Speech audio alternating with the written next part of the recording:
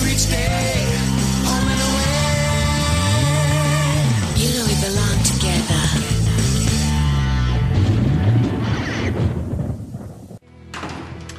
Come on then, get it over with. Put me out of my suspense. Kylie Deeks. Kylie Deeks killed Sam Holden. Obviously I'm missing something. Kylie Deeks and Sam Holden are one and the same person. Yes, they are, but it's a lot more complicated than that. Sam Holden was a loving, caring wife and mother who created a new life for herself, far removed from the one she knew when she was Kylie Deeks. So when Johnny Cooper came to town, everything she worked for, the loving husband, the happy family, the white picket fence, was threatened. And that is when Kylie Deeks came back onto the scene. It was Kylie who killed Johnny Cooper, and it was Kylie who went down to the city to persuade her son to run away with her. And that's when she knew her life was at its lowest ebb, when she saw her own son was terrified of her. I hate to contradict your little theory, especially when you're on a roll, but I've already spoken to Rory. He said his mother never came anywhere near him. He lied? Oh, is that such a shock? I mean, the poor boy did what he's always done. He covered for his mother. And you've got proof of this? Yes. I took a young friend of mine to visit Rory, where he admitted the truth. He said his mother had come down and asked him to run away with her, and he turned her down. That's hearsay. Oh, well, I'm sure the boy will swear to it. And that is why Sam decided to kill herself. It was the final rejection. What else did she have to live for? I'm sorry, Morag. There's way too much evidence for this to be anything but murder. And that's exactly the way she wanted you to think. I mean, this woman had a clever criminal mind. After Rory rejected her, she thought her life was over, but she wasn't going to go down without giving a fight. Her main fear was that Martha and Jack would get back together again, and she certainly didn't want that to happen. So she made sure that if she had to die, it would not be in vain. And she would make certain that Martha and Jack would spend the rest of their lives rotting in jail. I'm assuming you've got proof to back this up, because without it, what you're telling me here is nothing but a fairy story. Oh, I know exactly what happened that night. Once she'd made up her mind, she came back here to put her plan into action. And I believe she broke into Roman's house to take hairs from Martha's brush.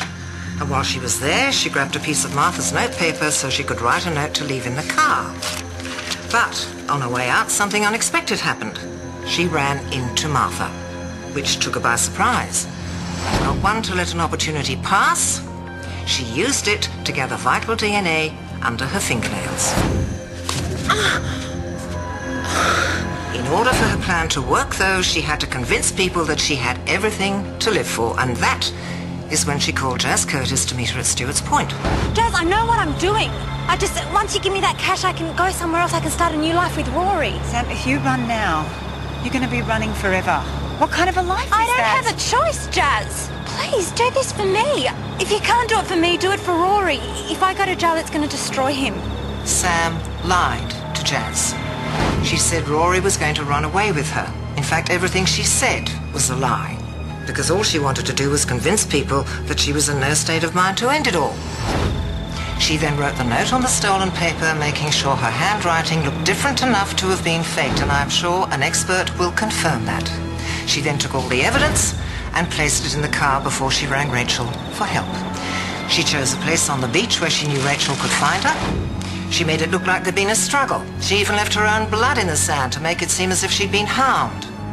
After she saw Rachel, she went back to the car to make sure everything was in place, and then she slipped into the night, and that is when I saw her. It was dark, I couldn't follow her, but I do know where she went.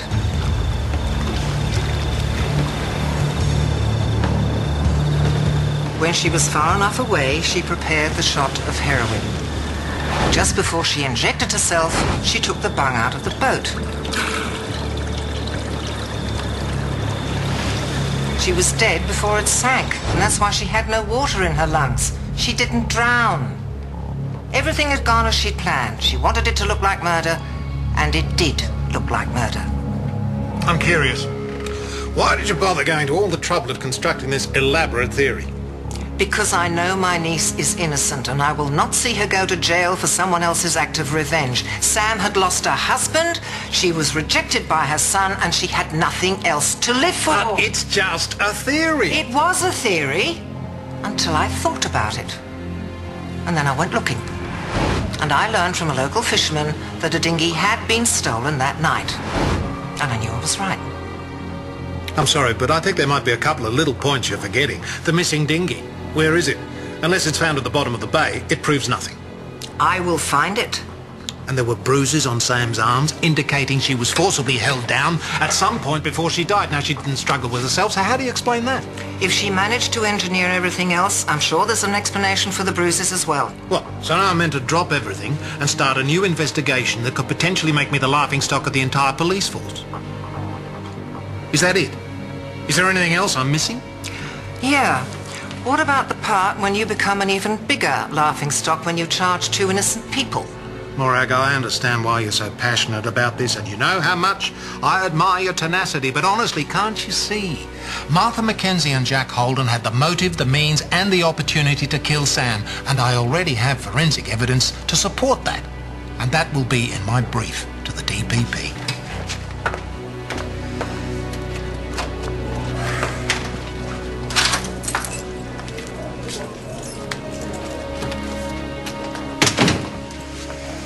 Do you really want to end your career like this?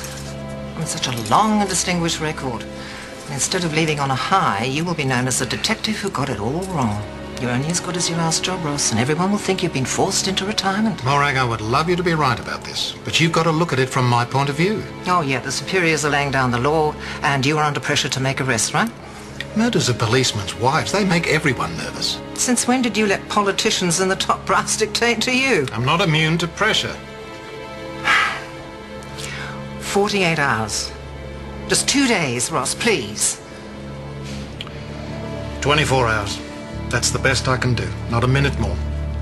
If this time tomorrow night you're not back here with hard evidence on the boat and the bruises, then I'm sorry, I'm going to have to charge Holden and Mackenzie.